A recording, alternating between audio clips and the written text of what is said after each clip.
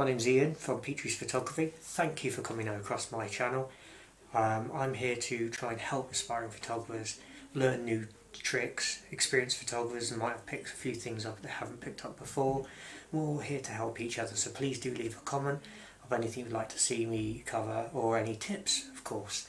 I'm here to try and develop myself as well as help you guys out as well. If you'd like to actually get more of my videos, please do subscribe to get some more engaging content. I have a big list of plans on some new contents regarding photography, particularly around weddings and portraiture, studio portraiture, because that's what I specialise in. If you do like any of my videos, please do like the video because that does actually help support this channel, and feel free to share on all your social medias as well. We'd greatly appreciate it.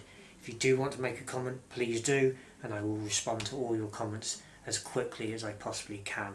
Until then, let's move on to today's video. Thank you.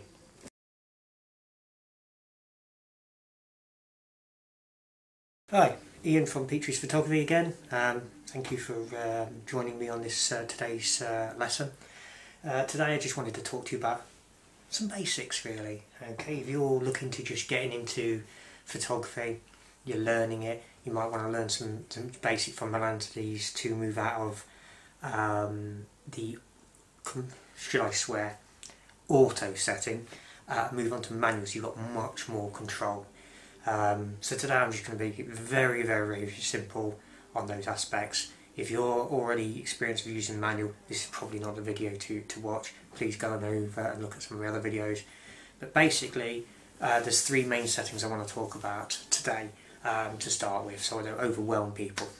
Basically, your aperture, or also commonly known as the f-stop, that controls the amount of light goes into your camera and your depth of field. So generally you'll have lenses, it will go from 1.2 f-stop and up from there, depending on the lens. The lower the number is, the more light you let in, but the less depth of field you get. So things in perspective, you've got a group of people, for example, behind each other.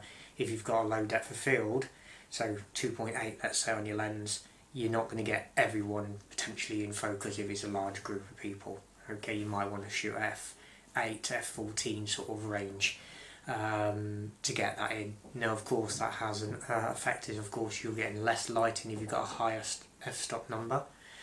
So you may need to actually utilise another one of the settings, ISO. ISO, the higher the number, the more light you let in, but the more noise or grain you can get to your images. As a general rule of thumb that I usually go with, depending on what your camera can go to, maximum, I always try and keep below half of what that goes to, if I, to try and keep the noise level reduced as much as possible. So for example, particularly during weddings, reception areas, churches, naturally being dark, can't always use flash, so therefore you might need to up your ISO levels, get more light in the camera, whilst keeping your f-stop and your depth of field as low as possible, because you want to blur those backgrounds out, so you need a lower number f-stop for that to get your blurry backgrounds. But obviously group sessions, it's entirely up to you. I personally would rather have everyone in sharp in focus and not have to worry about blurring the backgrounds, and keeping everything as sharp as possible, so not having my ISO is so high.